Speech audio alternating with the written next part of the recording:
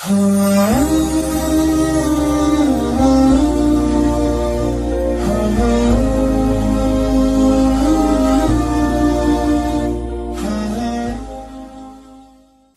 باللہ من الشیطان الرجیم بسم اللہ الرحمن الرحیم الحمد للہ رب العالمین وصلی اللہ علی سیدنا محمد وآلہ الطاہرین۔ ماہ مبارک رمضان کی 24ویں دعا میں ہم پروردگار عالم سے 3 چیزوں کا مطالبہ کرتے ہیں۔ پہلی چیز، اس چیز کو طلب کرنا جو خدا کی رضایت کا سبب بنے، خدا کی خوشنودی کا سبب بنے۔ ہمیں کیسے معلوم ہو کہ خدا آیا ہم سے راضی ہے یا نہیں؟ کون سی چیز ہے جو اس کی رضایت کا سبب بنتی ہے؟ کون سی چیز ہے جس سے وہ راضی ہوتا ہے؟ تو میں اس کی وضاحت میں صرف مولا امیر المومنین علیہ السلام کی حدیث آپ کی خدمت میں پیش کرنا چاہتا ہوں کہ جس میں آپ نے ارشاد فرمایا، ثلاث یبلغن بالعبد رضوان اللہ۔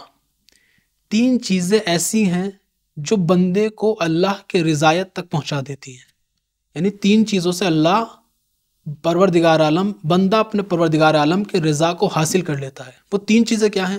آپ نے فرمایا سب سے پہلا کثرت الاستغفار، اللہ سے زیادہ استغفار کرنا۔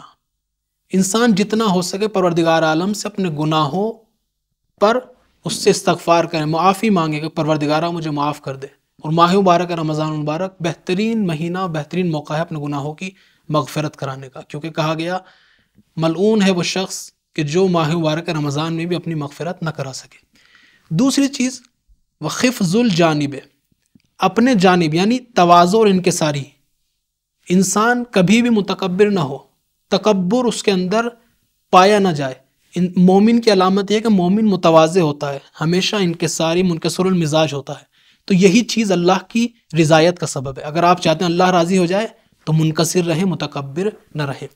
تیسری چیز، وکثرت الصدقہ، تیسری چیز جو اللہ کی رضایت کا سبب بنتی ہے وہ صدقہ دینا ہے۔ زیادہ سے زیادہ اللہ کی راہ میں صدقہ دے، اور ماہ مبارک رمضان میں تو ہر عمل کا دگنا بلکہ 10 گنا ثواب ہے ماہ مبارک رمضان میں صدقہ دے زیادہ سے زیادہ۔ دوسری چیز جس چیز کا ہم اللہ سے مطالبہ کرتے ہیں وہ ہے پروردگار عالم میں پناہ مانگتا ہوں تیری نارضایتی سے، یعنی انسان ہمیشہ اس خوف میں ہو کہ کہیں اللہ ناراض نہ ہو جائے۔ دوسری چیز میں یہی مطالبہ کر رہا کہ پروردگار میں پناہ مانگتا ہوں تیری نارضایتی اور تیرے ناراض ہونے سے۔ خود پروردگار عالم ارشاد فرماتے ہیں کہ مجھے تعجب ہے 3 لوگوں پر، 3 لوگوں پر پروردگار تعجب کرتا ہے۔ پہلا شخص کون؟ وہ شخص کہ جو نماز پڑھتا ہے اور جانتا ہے کہ کس کے سامنے کھڑا ہے، لیکن اس کے دل میں حضور قلب نہیں ہے، اس کا دل حاضر نہیں ہے، ظاہراً نماز میں ہے لیکن دماغ کہیں اور ہے۔ دوسرا کون؟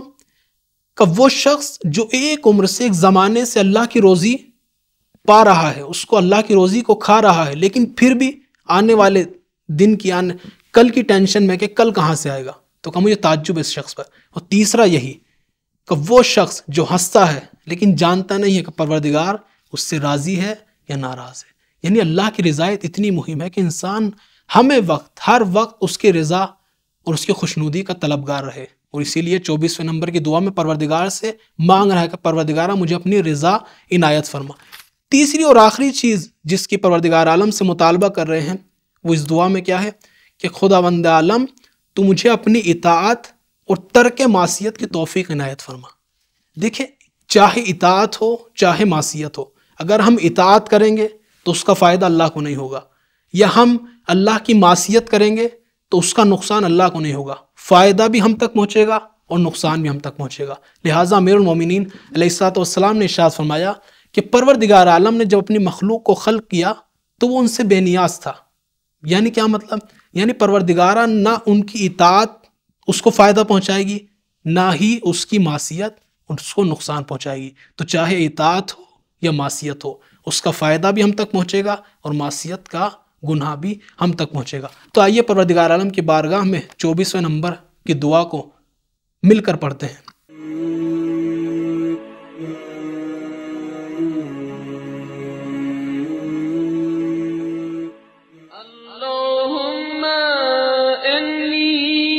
أسألك فيه ما يرضيك وأعوذ بك مما يؤذي